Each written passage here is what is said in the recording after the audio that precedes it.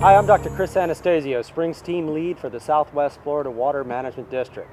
We're out here in the field today at the Three Sisters Springs Treatment Wetland Project in Crystal River with Danielle Rogers. She's an Environmental Science Project Lead and a member of the Springs team.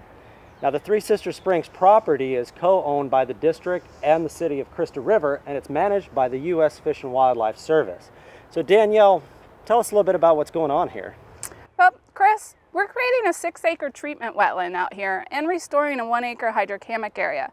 The purpose of this is to treat stormwater runoff before it discharges into Kings Bay. So how does that work? How does it do that?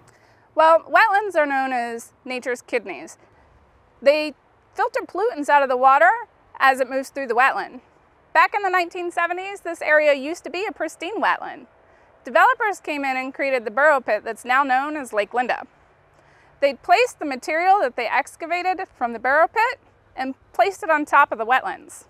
So now this project is going to take that fill material and put it back in Lake Linda.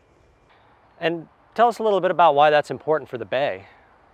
Well, when it rains, this area collects stormwater from a 100-acre basin surrounding this site.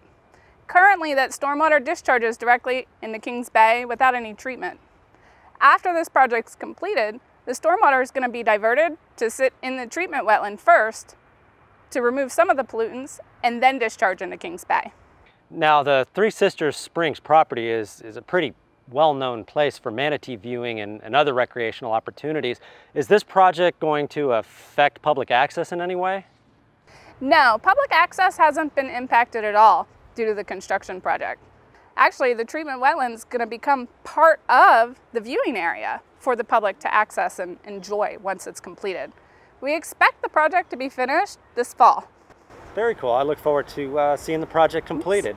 If you would like more information about this project or any other project that the Springs team is involved in, visit watermatters.org/springs.